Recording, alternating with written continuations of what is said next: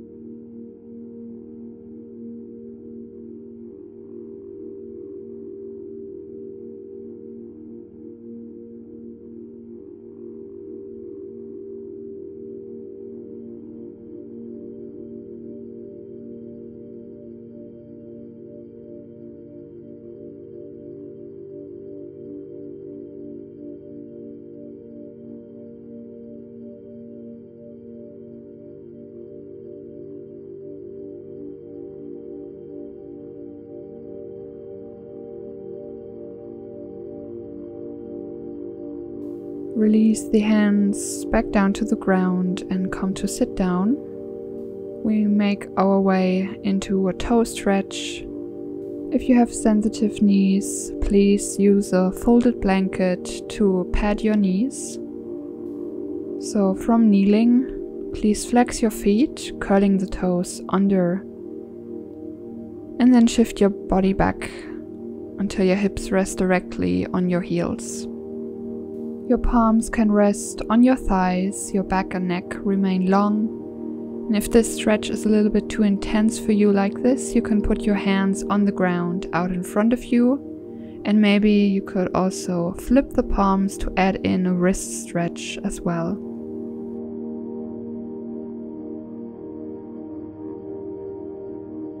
So regular Yin Yoga poses are held for 3 to 5 minutes or even longer.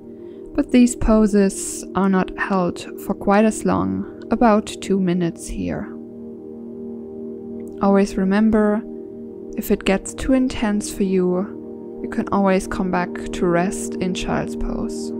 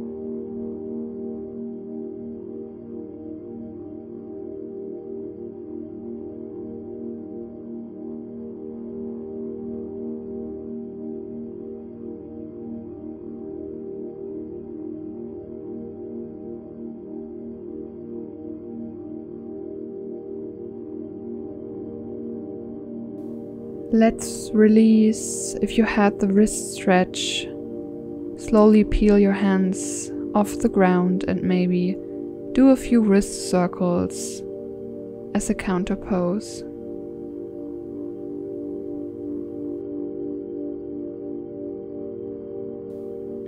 Shake out your wrists and then maybe adjust your blanket. We're going to sit down and extend both legs out in front of us. Coming into a half shoelace, keeping your right leg straight, bending the left knee and crossing your left foot over the right thigh to stack your left knee directly on top of the right one. If your knee stays more uplifted than mine, that's totally fine. You can always use a blanket or a block to fill in any gaps. Stay upright if this is enough of a stretch for you. Otherwise, you can gently fold forward. Maybe use a block on the second or first level to support your head and make this a little bit easier to hold. Take your time to find your edge, and if your mind starts to wander, bring your attention back to your breath or to any sensation you're feeling.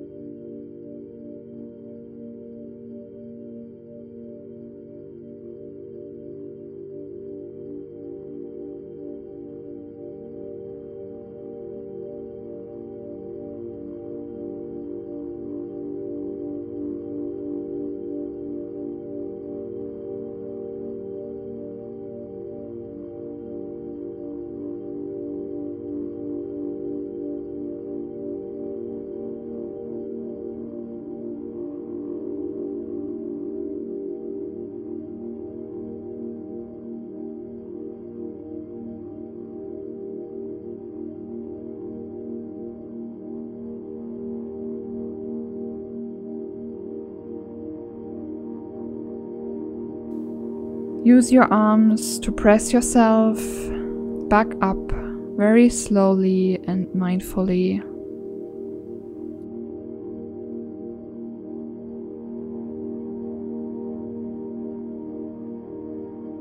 Put your block off to the side, and before going to the second side, we will do some windshield wiper motions as a counter pose. So feet flat on the ground and then knees from side to side.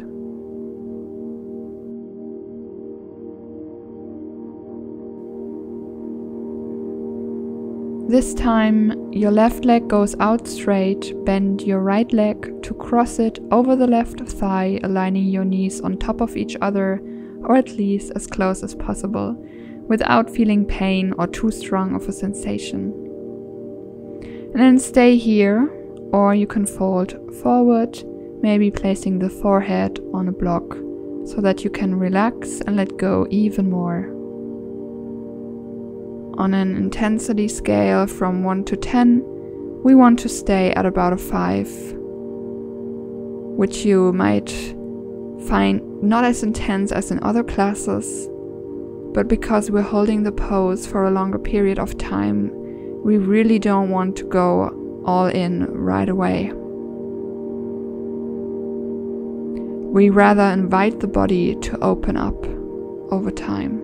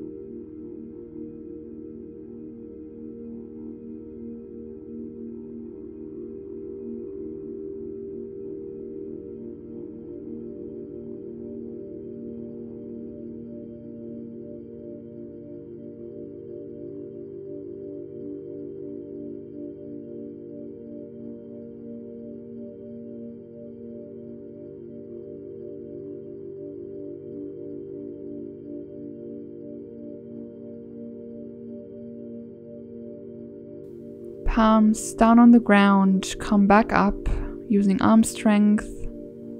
Head is the last thing to stack over your shoulders. And then uncross your legs. Before transitioning to the floor, just let the knees fall from side to side in a windshield wiper motion.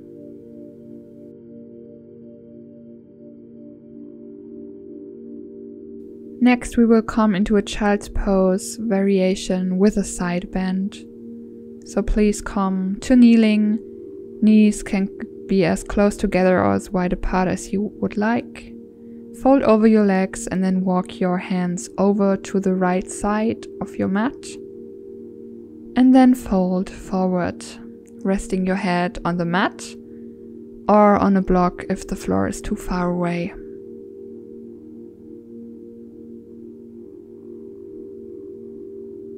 Let your upper body completely rest. Gravity does the work.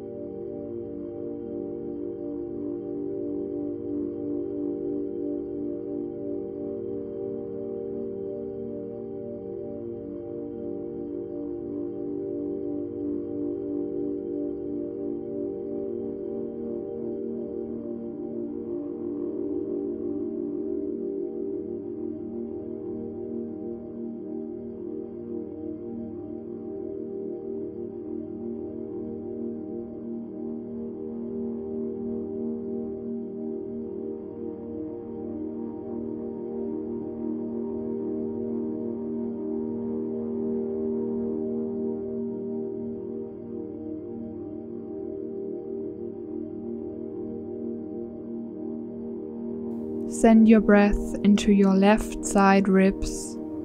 Fill that space with more air, more space.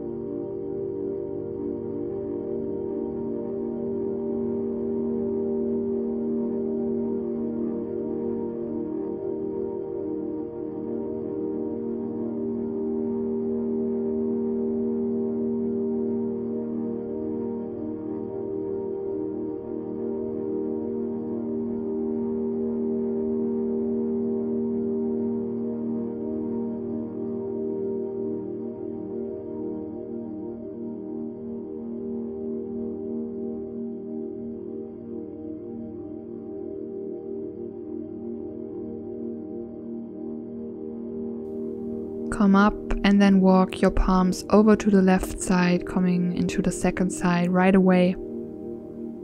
And then again folding back down. Taking it into your right side ribs, feeling a nice stretch there. So many of us sleep on our sides. And so this is an area that can get really tight. We tend to forget about our side body.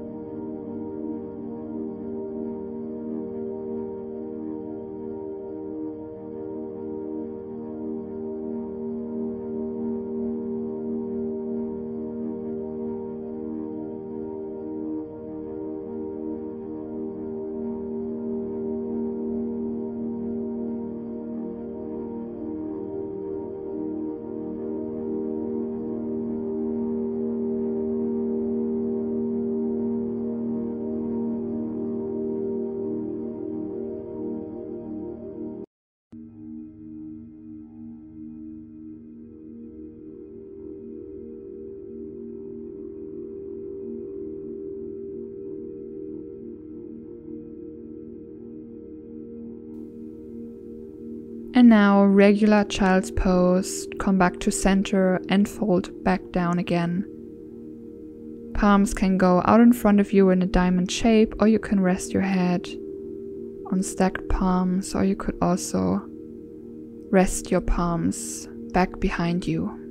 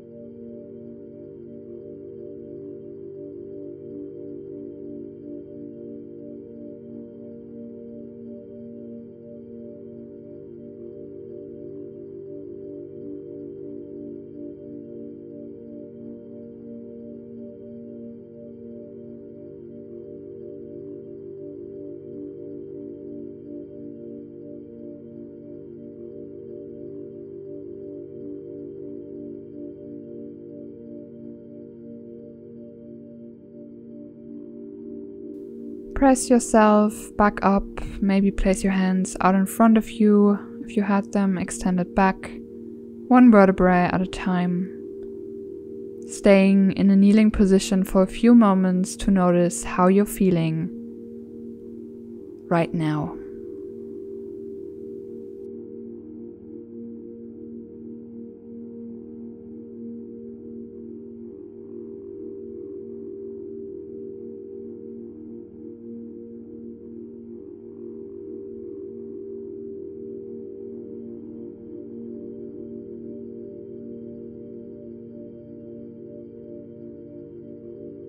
Coming into our final resting position, lying down on our backs in Shavasana, remove your blanket,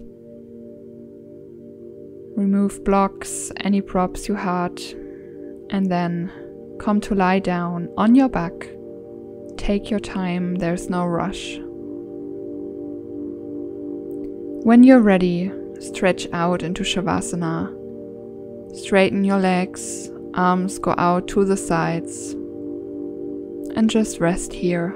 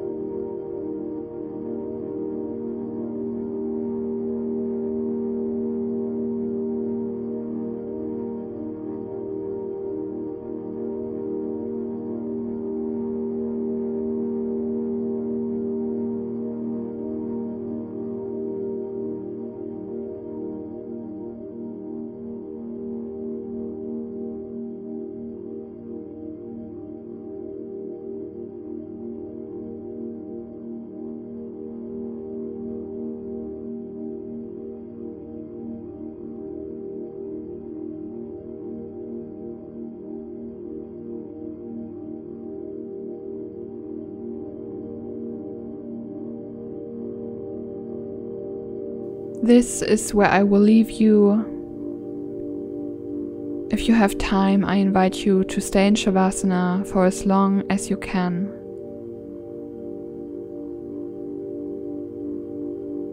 Thank yourself for making it to your mat today, and be proud of yourself for taking this time to prioritize your own well-being.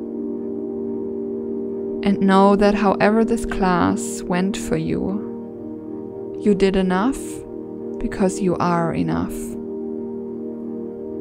Thank you for practicing with me. If you enjoyed this class, please remember to let me know in the comments down below, and if you're new, don't forget to subscribe to my channel and share this video with a friend. Practice again with you soon. Namaste.